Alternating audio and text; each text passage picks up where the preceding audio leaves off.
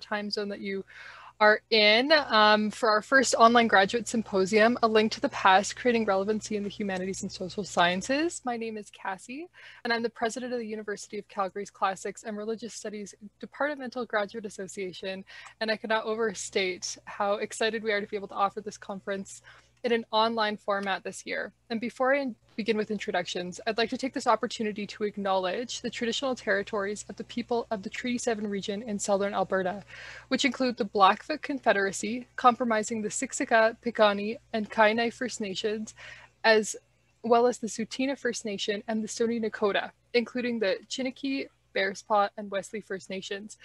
The city of Calgary is also home to the Métis Nation of Alberta, Region 3, and I would also like to note that the University of Calgary is situated on land adjacent to where the Bow River meets the Elbow River, and the traditional Blackfoot name of this place is Mokinsi, which we now call the city of Calgary. So over the course of our conference, discussions regarding the public relevancy within humanities and social sciences will be brought to light, with this discussion furthered through our thought-provoking keynote presentations from Dr. Maria Ostchikaya, this evening, March 12th, from 6 to 7:30 p.m., and Marina Fisher tomorrow, March 13th, from 2:30 to 3:30 p.m.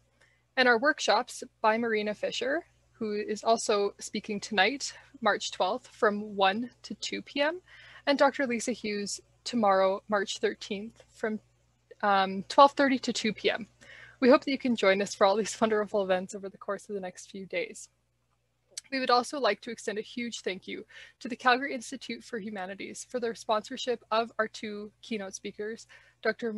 Maria Ostchikaya and Marina Fisher, as well as the Classics, Religion, Anthropology, and Archaeology, or CRAG, interdisciplinary group, and the CLARE department at the University of Calgary, whom without this conference, it would not be, without their support, this conference would not be possible. Thank you for our keynote speakers and workshop leaders as well, Dr. Maria Ostchikaya, Dr. Lisa Hughes, and Marina Fisher, for giving up their valuable time to speak with us and teach under these extremely hectic circumstances. Thank you to our department and office, especially Courtney, who's joining us today, for all of your support and assistance throughout the conference's conception and finally realization. And we would like to extend a thank you to each of our panelists for submitting such wonderful abstracts. We are excited to hear from each of you and what you have prepared and get to know you a little better over the course of this weekend. The format for our graduate and undergraduate panels consists of a 20-minute presentation followed by a 10-minute question period. So without further ado, to lead off our first panel, it is my privilege to introduce to you our first speaker, Scott Coleman.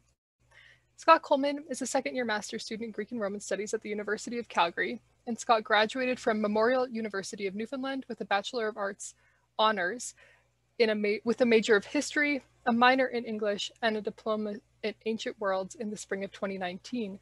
His primary research interests are in medieval Roman rural settlement identity and their interactions with the imperial state, Roman, Byzantine numismatics, I'm so sorry, you guys, numismatics and cultural heritage, and the use of gender and queer theory in medieval Roman archaeology. Scott's master's research focuses on settlement identity on the medieval Roman inhabitants of Çatalhöyük archaeology project in north-central Anatolia, Turkey. Scott is exploring the site's possible day-to-day operations during the 11th century, and he has studied at Çatalhöyük Archaeology Project since 2016.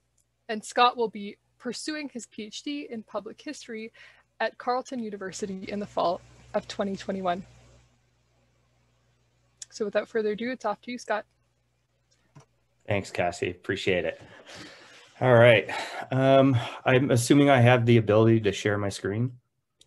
Yes, that's correct. That should be the case. One sec. Yep, you're all good. Yeah. All right. So as you can see, my topic is Dēhes, a call for the reevaluation of ethnicity and identity in the 7th century.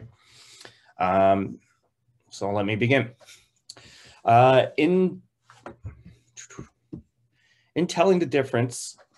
the book, Telling the Different Signs of Ethnic Identity, Walter Pohl asks a straightforward question: how can peoples be identified? Pohl, discussing the Western Roman Empire, begins his chapter discussing the various ways those who resided in the Roman Empire perceived outside groups. Language, culture, customs, religion, clothing, and even weaponry are all used to form distinctive traits to categorize non-Roman groups into ethnic groupings. Pohl concludes that the ancient authors never agreed on the appearance of various Germanic groups. The author also warns scholars that the use of archaeological evidence to extract identity for particular groups must be used with caution, as in most cases, the literary, and I quote, the literary attempts to tell the difference between gentes, tribe, clan, nation, or people cannot be reinforced by material culture and vice versa, end quote. Based on Pohl's discussion, I ask, how do Byzantine archaeologists and historians address issues of ethnic identities in the early Byzantine period? The following paper is an excerpt from a larger work that focuses on the settlement of Dēhes, one of approximately 700 villages located in the limestone massif of northwestern Syria, also known as the Dead Cities. In this talk, I focus on the broader themes for the application of either Byzantine or Arab identity to the region of the limestone massif between the 6th and 8th centuries. This is what I refer to as the early Byzantine period. The paper's goal is to present the colonial and Orientalist tropes that continue to be embedded in Byzantine scholarship that misrepresents the identities associated to these regions' histories. Thus, I shall demonstrate that the methods used by Byzantine scholars to apply identity to material culture across Palestine and Syria have misrepresented, as well as erased, entire groups of people. The argument will also demonstrate that the application of labels such as Arab as an ethnic identity to groups of people in the 7th century Greater Syrian and Palestine regions is ineffective for understanding the diversity of identities that existed in these areas. Such sweeping claims of either Byzantine or Arab identity for the 6th and 8th centuries were established from nationalist ideology and modern society, and how modern society defines ethnicity. The binaries of Byzantine and Arab creates a combative narrative that pits one group against another. But first, a brief history of the research performed in Byzantine identity and the limestone massif needs to be discussed before moving forward. Archaeological evidence to support identity claims is a relatively new debate within Byzantine studies and has not been fully addressed by Byzantinists. Indeed, it is only in the past decade or so that the discussion about ethnic identity of those who lived within Byzantium is beginning to be discussed by a handful of Byzantinists. Anthony Candelas, in his book Roman Land, is one such person who questions modern Byzantine scholarship's incessant use of inaccurate terminology, such as the term Byzantine itself, and critiques the refusal of Byzantine studies to engage in any critical discussion about ethnicity. Candelas believes that the lack of engagement is due to the field's slow, even reluctant nature to modernize its theoretical framework in approaching Byzantine history. He argues that those who resided within Byzantium primarily refer to themselves as Romans of Romania, which is translated into Roman land. Candelas' sources are many, utilizing those from the inner elite such as Procopius of the 6th century, Syriac sources from the fringes of the Roman world, to Arabic literature distinguishing Romans as Rum from Slavs and Franks. Candelas claims that in order for the field of Byzantine studies to move forward, scholars need to study identity through the claims and narratives made by the culture in question. However, Candelas himself appears to perform the very fallacy he claims to begrudge Byzantinists for. That is, applying a broad ethnic identity to a particular group of peoples from the modern Middle East, or what is known as the modern Middle East, that the evidence does not appear to support, namely using the term Arab or Arab world to identify a group of peoples over a large geographic area. One must ask, what does Arab mean in this context? This fallacy applies to all Byzantinists who misuse the term Arab when addressing the 7th century Syria-Palestine regions. In his seminal work, Village Antique de la Syrie du Nord, George Teleshenko provided the first extensive archaeological survey and analysis of settlement remains at the limestone massif. Teleshenko argued that the devastating effects of the wars the Romans fought against the Sassanids and Arabs in the 7th century led to the region's economic collapse.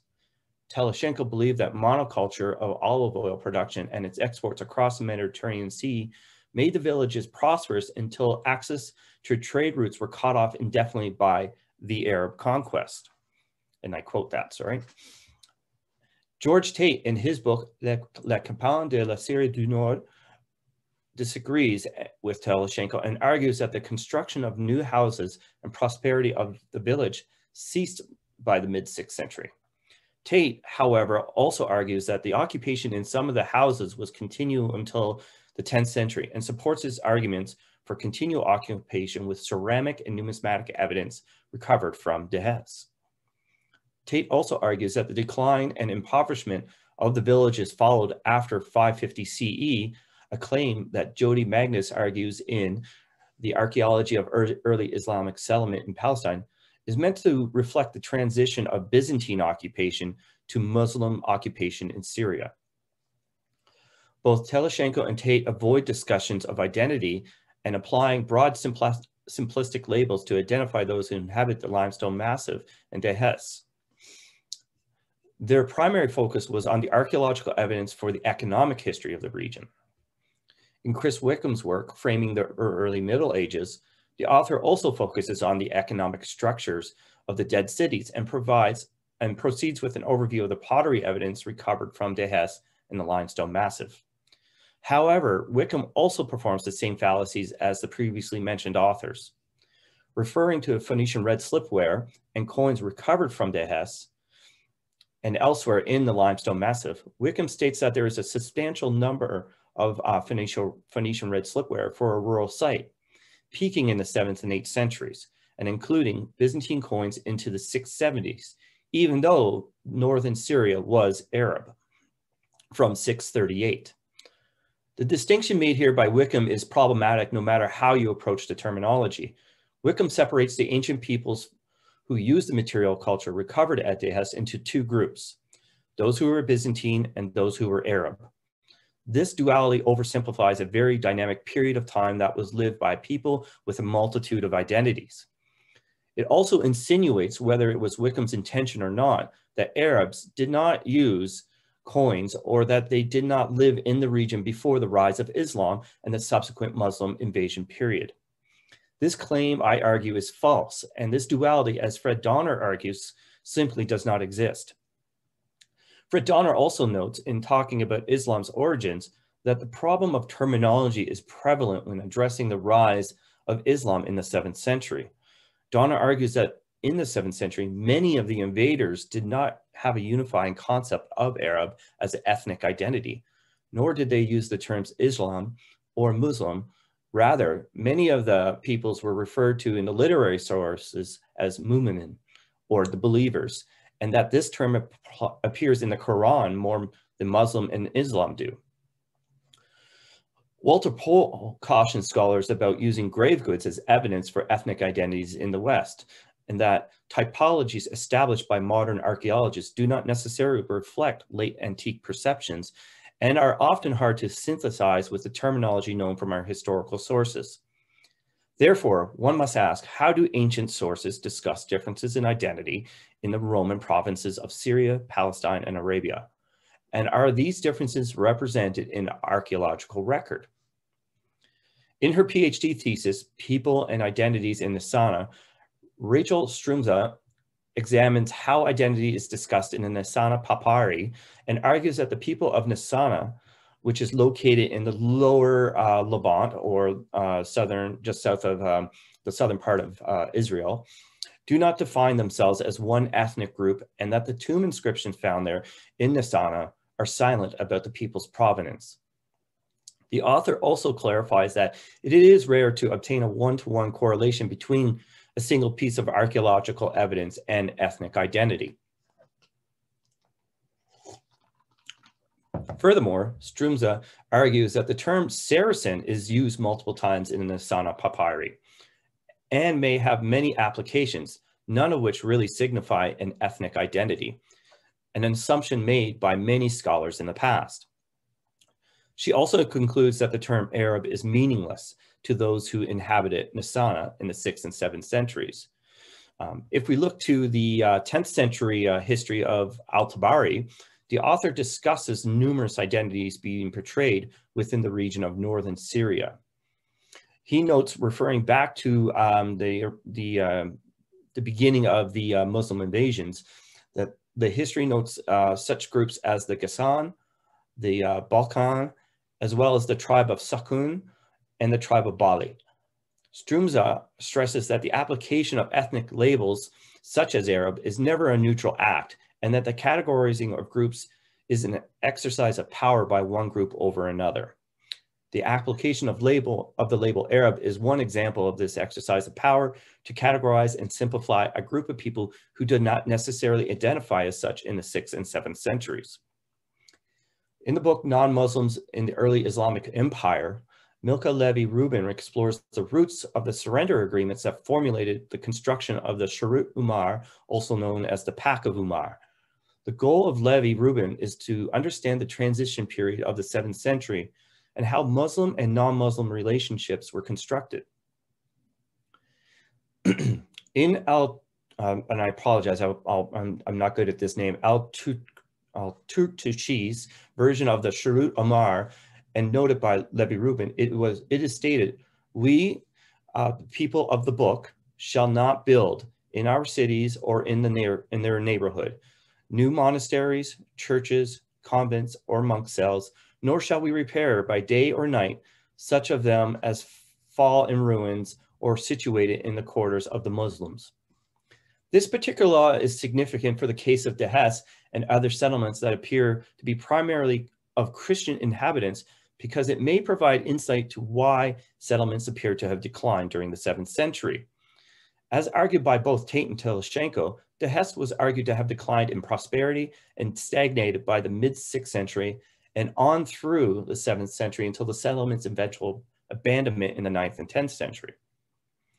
However, none of the studies about Dēhes has addressed this law that I'm aware of, and therefore may have overlooked a major piece of evidence to why the settlement appears to have stagnated. We do have to recognize that there is the possibility that a fully formed law may not have been implemented in the region of the Limestone Massif during the early stages of the transition of power from the Roman state to the Islamic caliphs.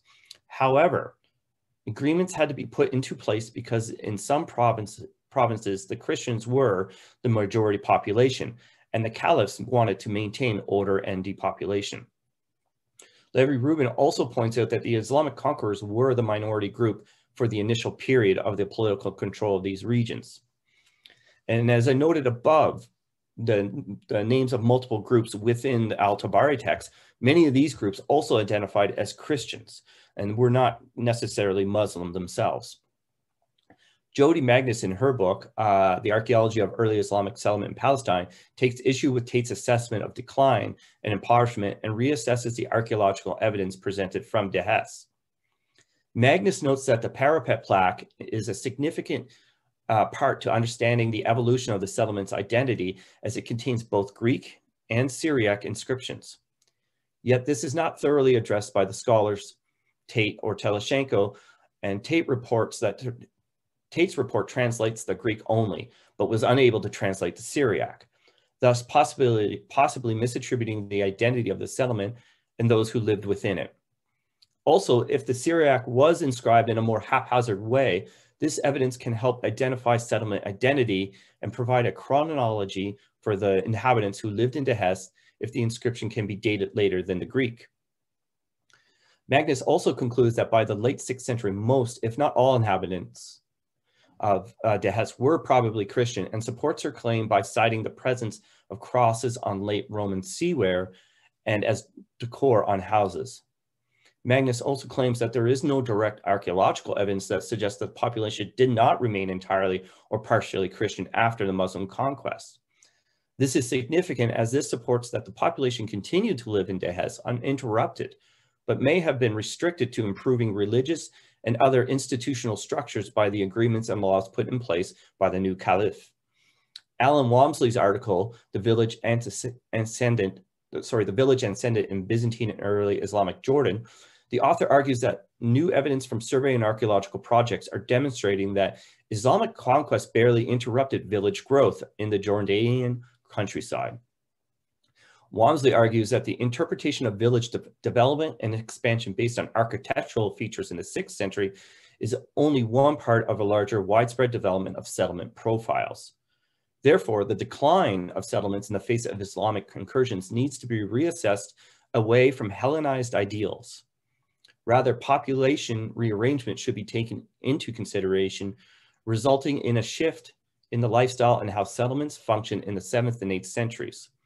Such population relocation or rearrangements performed by invading groups was not unusual. It can be argued that this is also the case for the dead cities of the limestone massif, which includes Dēhes. Therefore, to conclude, this paper has presented a small sample of evidence from multiple regions throughout Palestine and Syria. Each analysis has demonstrated the current generalizations of Arab, Islamic conquest and stagnation, impoverishment, and decline are anachronistic and need reevaluation. Fred Donner has demonstrated that in the 7th century, a unifying concept of Arab and Arabness as ethnic identity did not exist. Rather, most Muslims call themselves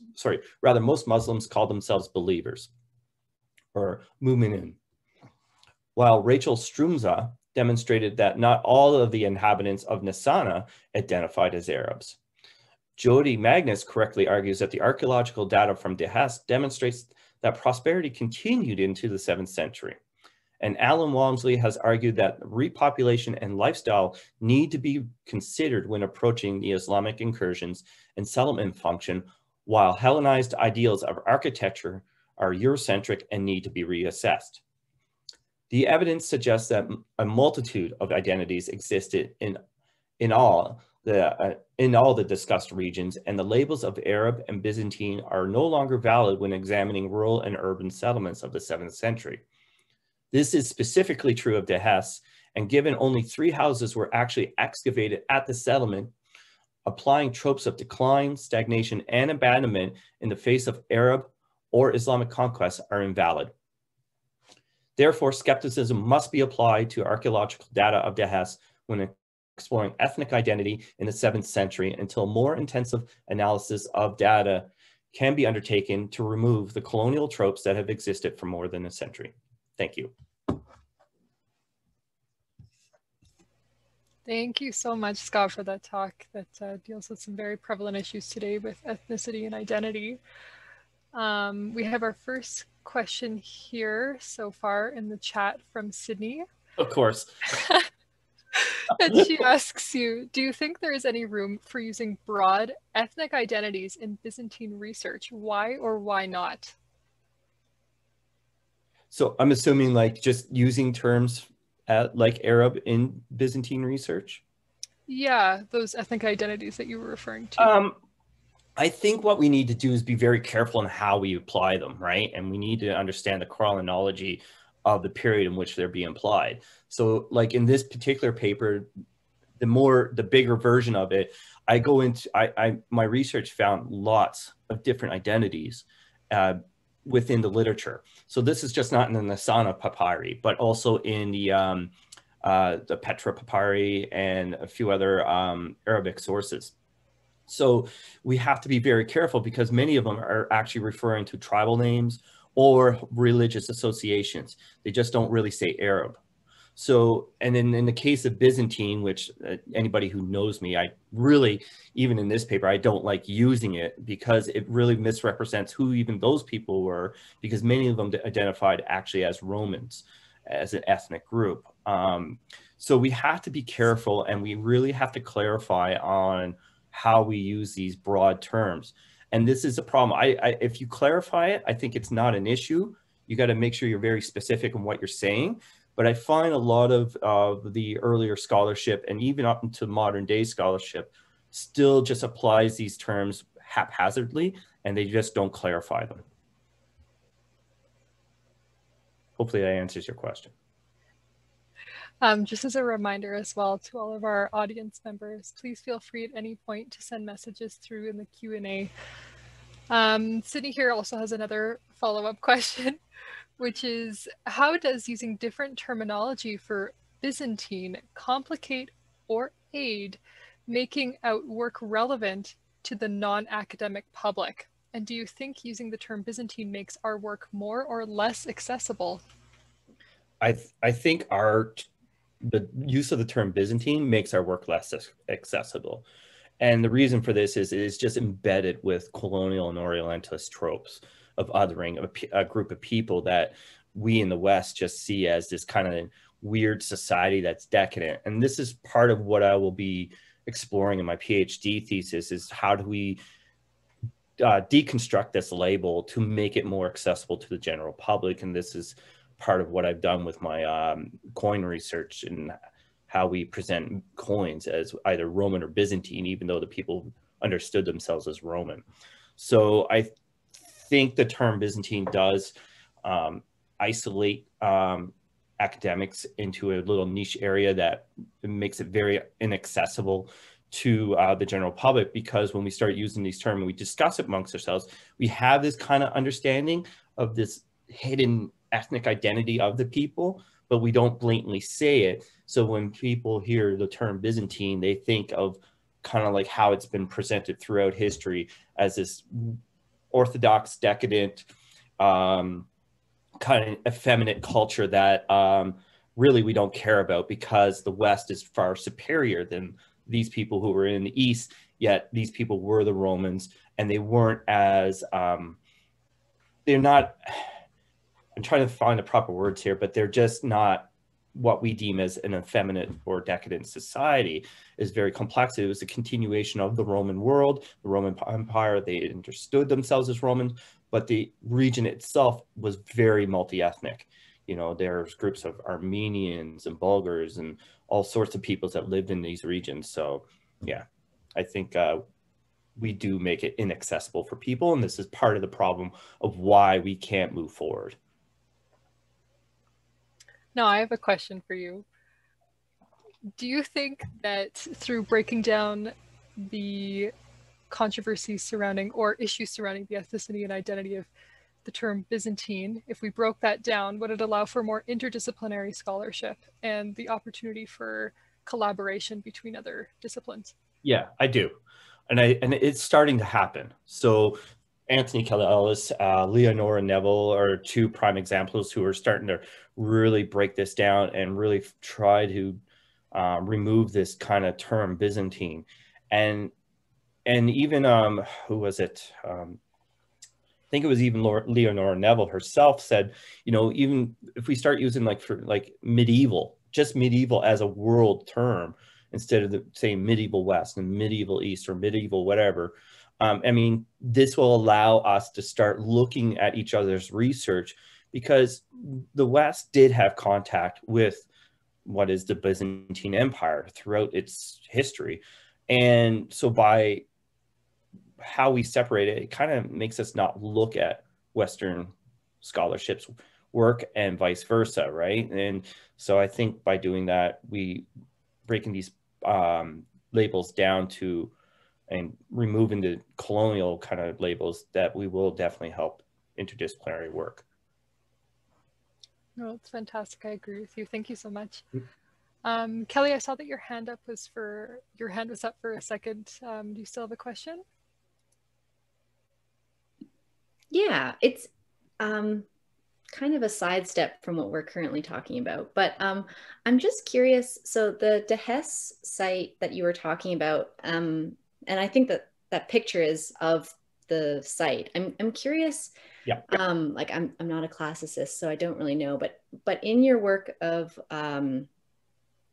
like looking at identity, how do you build an understanding of a culture's identity based on a geographical site? Like what things are present that build this narrative of who was inhabiting that and what their identity might be?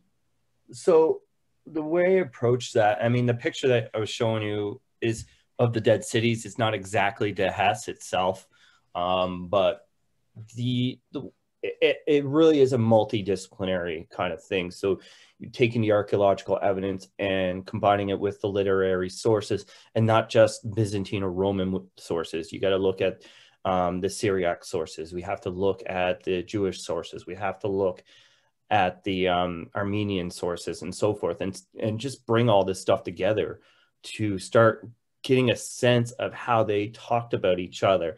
And then from the archaeological data, start looking at what is being recovered in these regions and how these items are being utilized. It's very difficult to apply ethnic identity to any archaeological material. It's extremely difficult, if not somewhat impossible in some areas. So it's a problem that's like, it's a daily struggle to do it. I mean, so in this particular region, we do have, pieces of material culture that have Christian crosses on them. So we do, which does insinuate that there were Christians in the region. There's churches, there's monasteries and so forth. But we can't just oversimplify it by saying they're all Christians. Mm-hmm. What does that even mean? Because even within this period, there's different forms of Christianity, right? You have the Miaphysites who are in this region, and primarily in this region is Miaphysites. And so they're a different form of Christian theology that was actually combative with the Chalcedonian Christians, who are primarily most of the Roman Empire. Mm-hmm. So it becomes very difficult, even when using terms like Christian, because it's a blanket statement. So we have to be very careful how we nuance it. But I don't have a specific answer that could help you with that, because it's a day-to-day struggle, even with the research I'm doing now for my thesis, that trying to find identity in the settlement, because it's such a complex settlement with many uses and many functions. Mm-hmm. Who comes through these regions is hard to say. Mm-hmm. Well, it's interesting just that it sounds like the work to build this idea of identity is so multidisciplinary. It kind of leads to like how classics can be interdisciplinary also in its relevancy kind of in our day-to-day life. Yeah, I mean, and this is part of what we need to do as the kind of, the new generation of scholars coming into these fields, not just in Byzantine studies, but in classics and any, medieval histories and so on and so forth, is that we need to start really collaborating with other disciplines. We need to start breaking down these walls of these little niches that we're all in, and start going, okay, well, I need to look at the anthropology. I need to look at the sociology. I need to look at the archaeology. All these disciplines, we need to kind of come as one humanities discipline, I think, and start really breaking down these walls so we can start really understanding how early scholarship has kind of promoted Western views, and then start breaking these down so we can start going into a more holistic approach.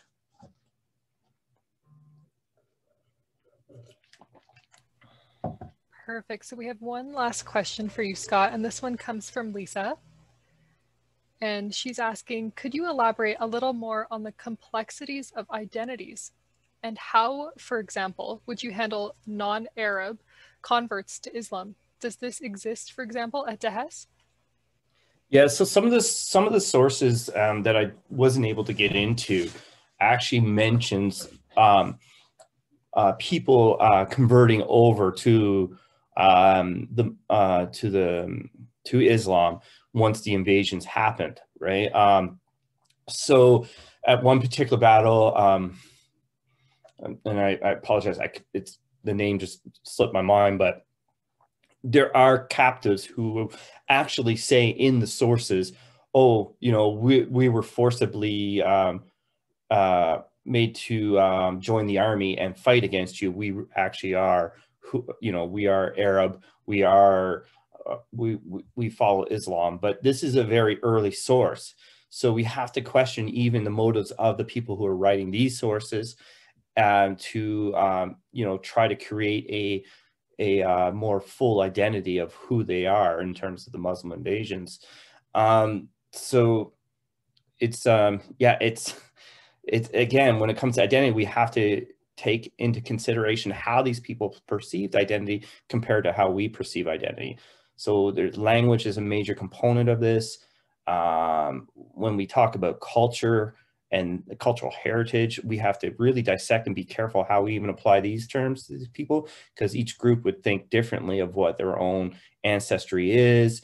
There are terms like genos, which, you know, can refer to race and ethnic identity, but what actually constitutes that is also difficult, because in different regions, some, like I noted earlier, where, you know, some will base it on the type of clothing people wear, you know, the weaponry and so on and so forth. But some of these are also Western groups. So can that stuff be translated over to the Eastern regions of the world as well? And that's a difficult question to answer. So, I mean, identity is just an insanely difficult thing to tackle. And this is why I like it so much and why I want to explore it more, because it is so diverse, I guess is the best way of saying it, and very nuanced and very regional, right? It's very regional. And this is something that's coming up in Byzantine studies, is start looking at these kind of things in a regional scale and very localized and a nucleated scale, because it does change from town to town at times. I don't know if that answered your question, but I hope it did.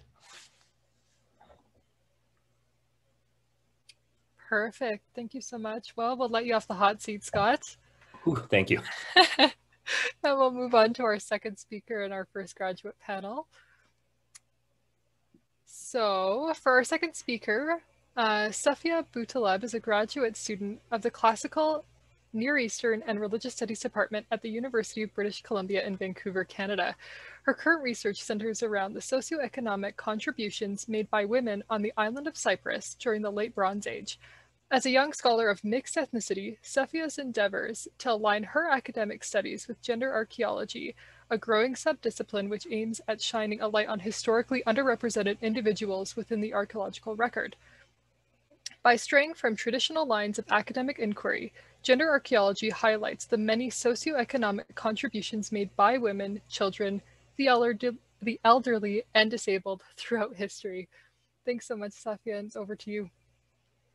Thank you, Sydney. Someone might, an arm might emerge and put a coffee down, just a heads up.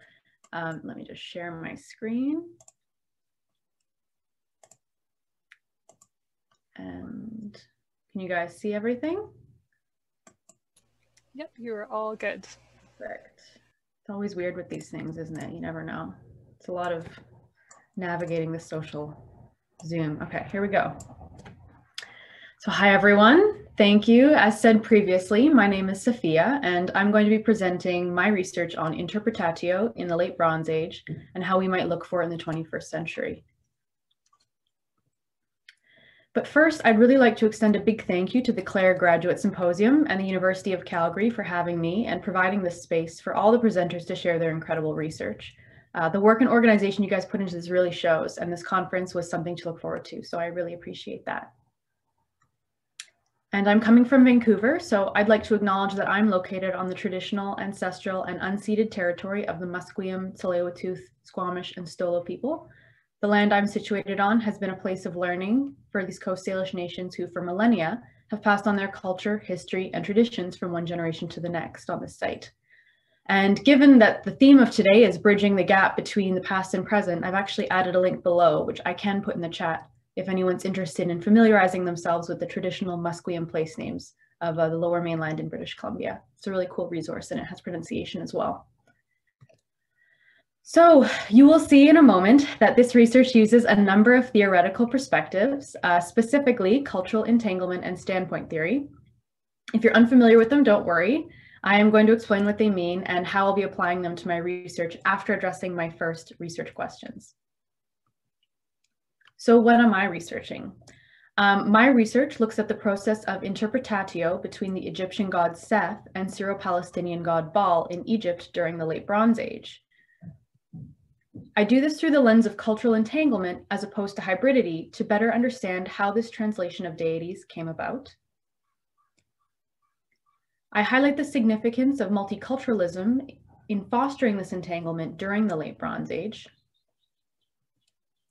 And recognizing the prevalence of religious and cultural interconnectivity now in Southeast Asia, I ask the question, could Interpretatio still exist? Is Singapore, given its diversity, a viable future case study? And finally, by presenting my own standpoint, I acknowledge any insights and biases that I may possess throughout this process. So you're probably thinking, what? Interpretio? Is she just pronouncing interpretation with a fancy accent? No. Interpretatio is a term used to define the process of translating deities in antiquity. More specifically, the recognition by one culture of a deity belonging to another culture. It was first used by Tacitus, as in Interpretatio Romana, to describe the translation of Germanic gods to Roman gods. In scholarship, the process is often interpreted as a kind of equivalence wherein one god is seen as becoming another god, or where one god adopts traits of another god. My preference is for the latter, and I'll explain why. Throughout my research, terms like Interpretatio Aegyptiaca have come up a lot. These cultural indicators are meant to indicate the direction of translation. So in this case, the translation is of a foreign god being interpreted as equivalent to an Egyptian god. But I think it's important to remember that identifying and interpreting Interpretatio is in itself a form of translation from ancient to modern, requiring an intimate familiarity with the cultures involved, which realistically is simply not feasible for cultures in antiquity. While we can familiarize ourselves to the best of our ability with the ancient world, we can't know the nuances or choices that come with individual worship. So I'm choosing not to include these cultural indicators and use Interpretatio by itself simply as a means of acknowledging religious exchange of deities as a whole, echoing in many ways the principles of cultural entanglement, which I will discuss next. As the name implies, cultural entanglement can be defined as the interaction of multiple cultures. For my fellow archaeologists of antiquity, you may be more familiar with the term hybridity, as this has often been used in scholarship, particularly describing material culture that illustrates cultural overlap. But the term cultural entanglement actually developed as a reaction against the term hybridity.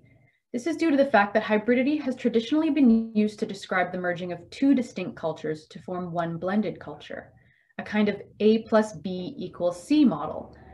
But the problem with this model is that if we accept hybridity, then we also are accepting the existence of purity. And given the complexity of religious interaction, any terminology used to describe it can't rightfully include inferences of purity. So, by adopting the all cultures are a mishmash model of cultural entanglement, the clarification becomes that no one culture is dominant and no one culture is the sole recipient of another culture. Both cultures, which themselves are made up of many entangled cultures, influence each other in a series of dynamic interactions in both public and private spheres. It's a much more realistic approach to cultural exchange, and it removes a lot of colonial biases that typically influence our need for some kind of cultural hierarchy. And last but not least, standpoint theory. Standpoint theory is a feminist research framework which calls on scholars to look inward at the culmination of their life experience to determine how it may have shaped implicit biases within them and influence their perception of any given field of study. The practice highlights not only the prevalence of socioeconomic privilege, but also sheds light on the unique insights held by scholars and individuals belonging to marginalized communities. This last insight is referred to in academia as inversion thesis. Now, while we obviously can't gain the insight into the standpoints of our ancient sources, standpoint theory may still be of value, especially if we consider the perspectives of individuals raised in multicultural households or communities who may have a better shot at familiarizing us with the processes behind Interpretatio in ancient and possibly modern contexts. So, in the interest of academic accountability, I will briefly present you with my standpoint, so you know where I stand as I engage with my research. As a cisgendered, multi-ethnic woman, I have experienced both privilege as well as discrimination against my sex and mixed Arab heritage. I was born and raised in Canada, a developed country, which meant that I had access to many things that others didn't. And perhaps most relevant, my British and Moroccan heritage determined my upbringing as a member of two religions, Anglican Christian and Sunni Muslim. As is often the case with multicultural households, I developed ways of engaging with my own cultural entanglement. This often entailed speaking two languages, praying at two different places of worship, participating in different cultural holidays, and as a half Muslim, the selective consumption and concealment of pork and alcohol. These nuances of my own cultural experience inform my inquiries into Interpretatio, as I recognize the significance of individuality within spheres of multicultural interaction, particularly within worship. Although my experiences are not necessarily reflective of the experiences of other multi-ethnic individuals in the late Bronze Age, or even 21st century, they do provide me with a standpoint which may prove advantageous in this study. So now that I've established my standpoint and introduced you to the theoretical frameworks, it's time to put them to action. In the next slides, I will demonstrate how centuries of cultural entanglement in Egypt fostered the development of Interpretatio between Seth and Baal. But first, a little background to get you situated. The Late Bronze Age was a period of heightened interconnectivity across the Mediterranean and Middle East. It was divided into a hierarchical series of cultural states governed by kings, the most prosperous of which for a time was Egypt. I've got little Google markers so you know where I'm talking about. Some dates there. The historical context, according to the ancient Egyptians, tells of how the New Kingdom began with the Egyptians driving out the foreign invader Hyksos population, who had ruled during the preceding Hyksos period from the capital city of Avaris, seen here. By regaining control, the Egyptians reunified Egypt under the rule of one pharaoh and restored order to the land. However, the New Kingdom would actually be a period in Egypt's history of unprecedented militarism. With its shiny new professional army, Egypt expanded its influence into the Levant, exchanging goods, ideas, and gods. The Egyptian version of the events also don't really line up with the archaeological evidence at Avaris. In fact, it's become increasingly clear that the Hyksos, or Syro-Palestinians as they likely were represented a community of people from the Levant and Middle East who had gradually immigrated to Avaris prior to the Hyksos period, bringing their culture and gods with them. And they immigrated centuries prior. And here's an image of a Hyksos man from a tomb in Egypt. And it's at this site of Avaris, with its centuries of rich cohabitation of history between the Egyptians and Hyksos, that we find evidence of cultural entanglement and interpretatio of the Egyptian god Seth and Syro-Palestinian god Baal. So looking at interpretatio, let's start with Seth. His origin is ancient Egypt, so he's a local god. As you see on the far left, he's portrayed in anthropomorphic form, so half man, half animal. He was traditionally portrayed negatively as a disruptor or disturber of the Egyptian pantheon. During the Middle Kingdom, his name even functioned as a determinative in hieroglyphs for what Egyptians would have considered negative words, like disease, disruption, aggression, loud noise, and foreigners. However, Niv Allen, an assistant curator at the Met, has noted a fascinating shift in attitudes towards Seth, which began to take place after the Hyksos period. So here what we're seeing is a figure created by Allen in which Egyptian words associated with Seth dating to the Middle Kingdom before the Hyksos period can be found on the left, and words associated with Seth dating to the New Kingdom after the Hyksos period are seen to the right. The size of each circle indicates the frequency of the word's use. What Allen was noting was that in the New Kingdom, after the supposed expulsion of the foreign Hyksos, Seth began to take on qualities previously associated with Baal. The catalyst for this may have been Seth's associations with aggression, loud noise, and foreigners. Not only did the meaning of the words change, but the frequency of his mention increased as well. Associations with weather disturbance began to appear alongside the Seth determinative, and words related to aggressive behavior increased, while words connected to illness and suffering declined. Favor for Seth progressed so much that the pharaohs Seti I and Seti II took their names from him. So, since Seth is taking on all of these Baal qualities, let's look at some of Baal's characteristics. He's a Hyksos god, so of Syro-Palestinian origin. He was depicted as a male warrior, which connects to the Seth words of powerful activity and uproariousness. He was the lord of storms and brought rain and fertility to the land. So that connection of weather words we saw with Seth also goes with that. And he was depicted with horns. You can see them here. And take note of these because they will play a role in Interpretatio later in this presentation. He was a vanquisher of the god Yam, who was a Syro-Palestinian serpent god of lakes, rivers, and the sea.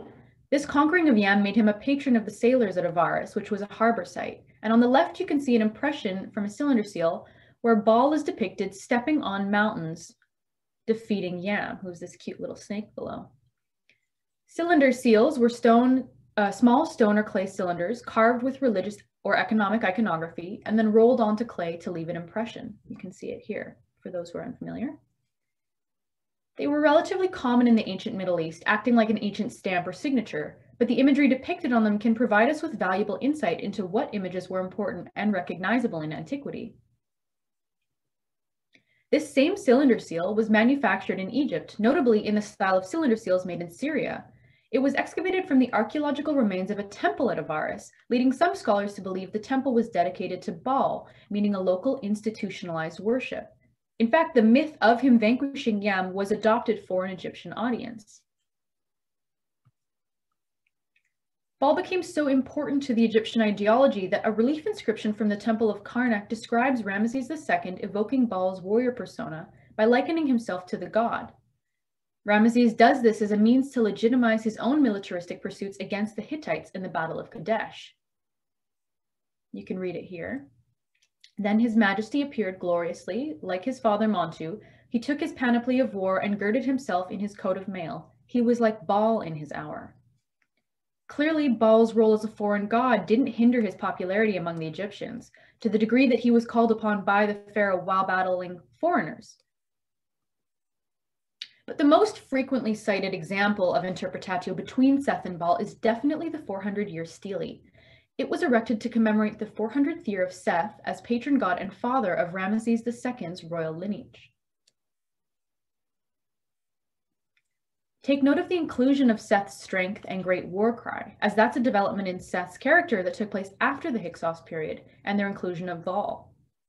However, even with that notable detail, most of the conversation about the stele surrounds the unusual portrayal of Seth, so let's look closer.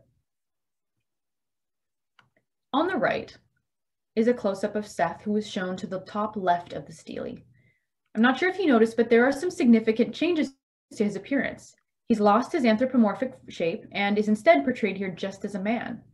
Not only that, and it can be a bit hard to see if you don't know what to look for, but he's actually depicted with horns. And the tassel and kilt are also of Asiatic or Syro-Palestinian origin, whereas the scepter and beard are typical of Egyptian iconography. So what we're seeing here is a really clear example of not only cultural entanglement, but interpretatio. And I want to note that in this instance, based on the amended definition highlighted earlier in the presentation, there's no need to fall into this trap of which culture is influencing the other culture the most, because by adopting the entanglement model, we recognize that the exchange is going both ways, with Seth taking on qualities of Baal and Baal being adopted as a local god by pharaohs. The archaeological record is fragmentary, so the absence of surviving iconography exhibiting the reverse does not necessarily negate that this exchange went two ways. Now, this is where we get to the relic or reality part of my title. Given what we know about Interpretatio, that it both stems from and is a representation of cultural entanglement, created in part by multicultural population density, could it still exist today? Does this blurring of lines between religions and deities still happen in the 21st century? I was trying to think of a good case study, somewhere small but highly multicultural with polytheistic worship, and immediately Singapore came to mind. I was lucky enough to visit there in 2012, and I was struck by the proximity of different places of worship to each other. Now, my expertise lies in the ancient, not modern world, so my findings are brief, but I really think there is room for further research into this practice, and I wouldn't be surprised to see evidence of Interpretatio somewhere in Southeast Asia, and I'll outline briefly in the next slides why.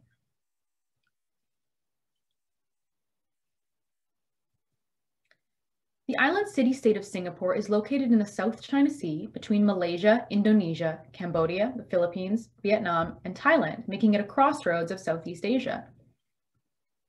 It's been occupied by many empires throughout its history, so it's got a rich cultural background. It's still extremely culturally diverse as well, with 4 official state languages, as well as Singlish, a widely spoken but unofficial Creole language.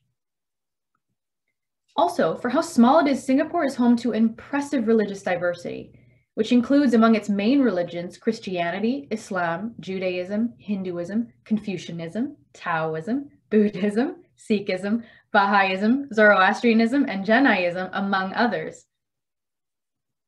In fact, it's so diverse that the IPS, which stands for the Institute of Policy Studies, conducted a study from 2004 to 2007 called the Research Project on Religious Diversity and Harmony in Singapore. And the results were published in a 2008 book titled Religious Diversity in Singapore. So there's lots of resource for research there. And the research was done through interviews and surveys with the population, the general population. So you get that standpoint in there. So some main takeaways from this whole thing. I'm a researcher of the past, and so that's where my expertise lies.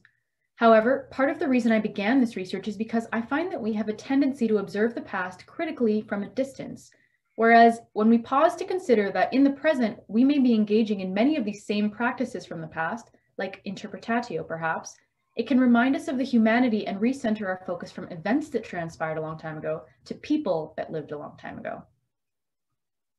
Although I didn't have time to go further into Singapore, I still believe it's got great potential, and I'd love to explore the intersection of religion there further. Having said that, I also think that we can look for Interpretatio in any place. As long as we know what to look for and we find evidence of cultural entanglement, there is a chance for Interpretatio. And finally, I'd like to leave you all with a question to reflect on. Does the application of standpoint theory and looking at contemporary cultures like Singapore give us a true look at Interpretatio? Or are the two periods so temporally distant that Interpretatio in the present would have little in common with Interpretatio in the past? That's my presentation. Thank you.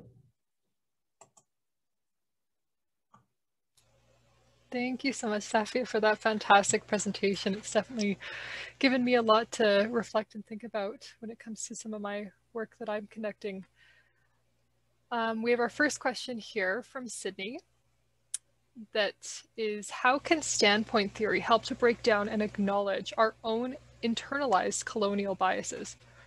Great question. I think that, so there are debates. Some people think that standpoint theory isn't of use. I obviously, spoiler, disagree. I think that any practice of self-reflection is super important, and I think that's across the board, particularly with colonial issues. There's this tendency that I alluded to in the presentation, and maybe you're getting to that, Sydney, that when you come from somewhere that has colonized some place, like we have and I have, you have this, I don't know why, but we have this need to apply this hierarchy, this cultural hierarchy, who's dominating who's influencing who. And so I think that it's important to acknowledge that. And when we think about our own role in colonialism and our standpoint in that, I think it can affect the way we're looking at questions and the questions we're asking. We can think, okay, why am I looking for a hierarchy? Why am I looking for one culture dominating another? Maybe it has roots in this practice that I'm part of, whether or not I like it.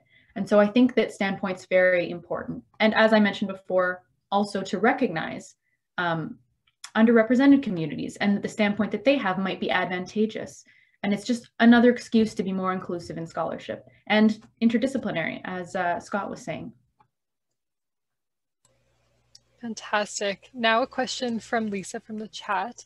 Do you think we also need to follow through with terminology we use to describe entangled relationships? For example, you use the word patron to discuss what a god oversees. I have to read that. Oh, thank you. That's easier to read it. Okay. I could follow terminology. I think that terminology is definitely important.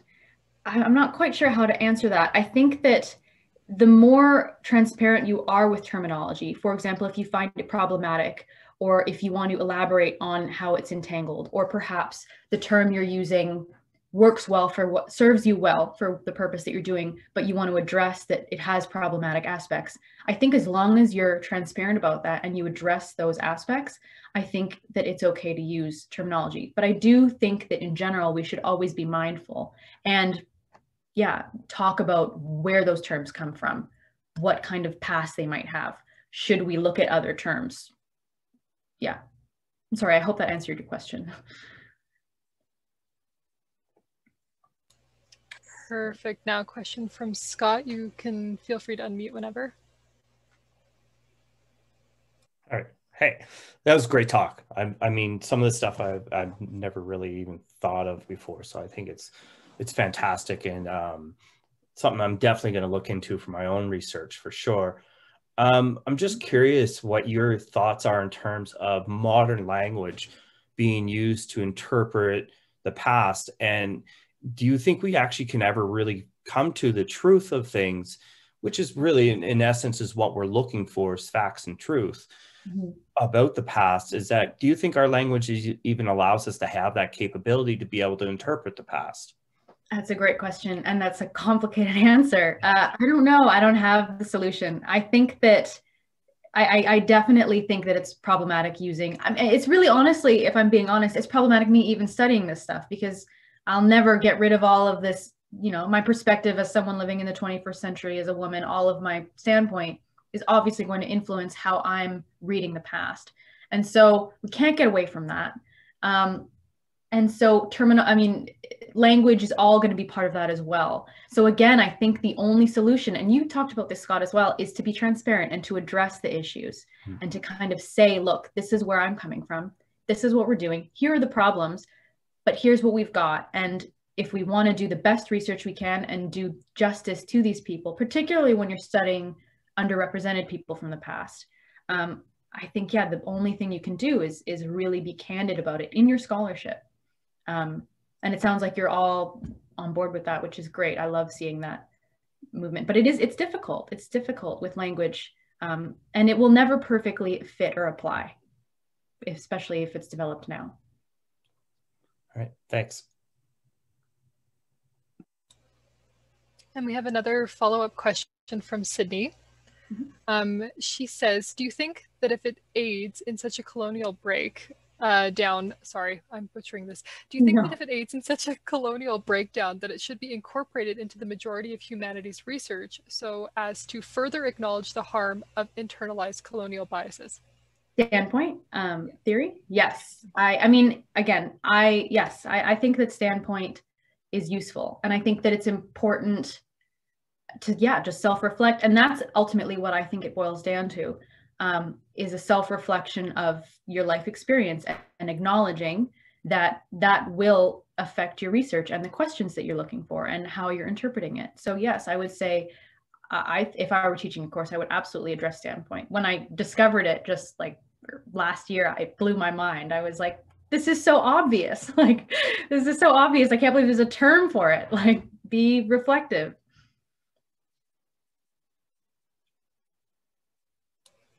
Perfect. And then one last question from Scott. Yeah, sorry. Can you suggest any readings actually that would point us in the right direction for standpoint? Because some of this, like I said, this is new and it's very fascinating stuff. So yes, let me open my Zotero quickly. But the author, so she's a philosophy professor actually at UBC, and her name is Alison Wiley, and she's a feminist archaeologist, philosopher, genius lady. And she writes about standpoint theory at length. So if you look up Alison Wiley, W-Y-L-I-E, she has quite a bit of writing on it. And I think there are also some lectures you can watch on YouTube about it as well, which I prefer. Okay, thank you very much.